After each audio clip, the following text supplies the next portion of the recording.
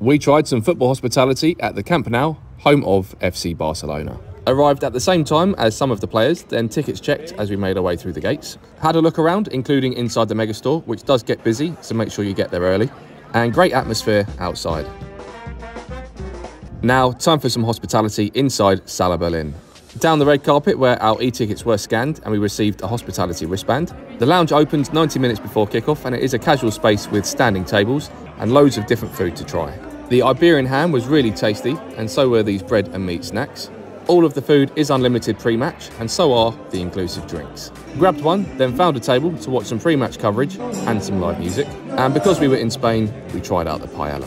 No view of the pitch unless you're really short, so with 15 minutes to go we made our way to the balcony seating and down some steps to our allocated padded seat. Tickets were from €129 for the 21-22 season.